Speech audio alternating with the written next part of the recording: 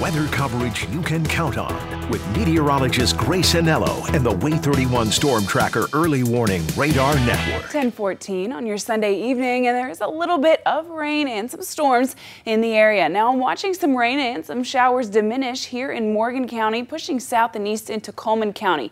Now our strongest storm that we are watching is right here in Marshall County, pushing over Lake Guntersville and slightly southeast. Now we did have a little bit of rain in Jackson. Since then, that has pushed south as well, and that is now in DeKalb County. Now these storms are going to continue to push east into Georgia, and they're expected to be completely out of our way by the wee hours of the morning. Well, even with the storms, we're looking beautiful, and hey, if we stay here just long enough, we might. That was a flash of lightning right there on Guntersville Cam. Did y'all see that? That was pretty exciting. All right. Well, we're looking beautiful on each of our sky cameras, even with the lightning. The rest of us are seeing some cloud cover finally start to decrease today, and that is certainly a good thing.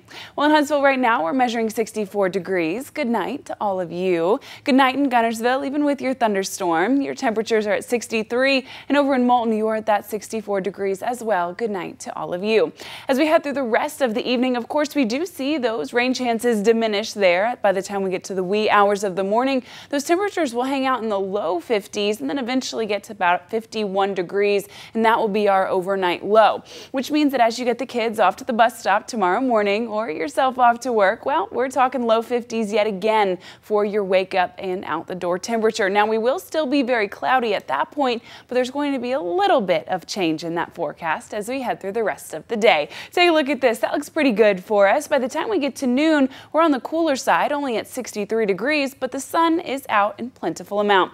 Our high temperature for the day at 3 p.m. is 66, and then take a look at 9 p.m. We're already back in the 40s, so we will be significantly cooler than what we've seen for the last few days, and that trend is going to continue. Now this is showing our overnight lows, and as a result, our likelihood of frost. Take a look at Monday night, Tuesday night, and Wednesday night. We're definitely going to see frost in our region. We're talking about wake-up temperatures there in the upper 20s and on the frigid side. So we're warmer here on Monday, mid 60s, very cold on Tuesday. We're talking mid 50s at that point. Your wake up temperature that day in the upper 20s. The same thing can be said on Wednesday. Your wake up temperature there yet again in the upper 20s. So as you head the kids out the door, make sure you bundle them up and maybe give the car an extra little scrape on the windshield before you're ready to go. The sunshine does follow us through the second half of the work week and weekend as well. We gradually warm up throughout the rest of the week, but our highest temperature really does come to us on Sunday,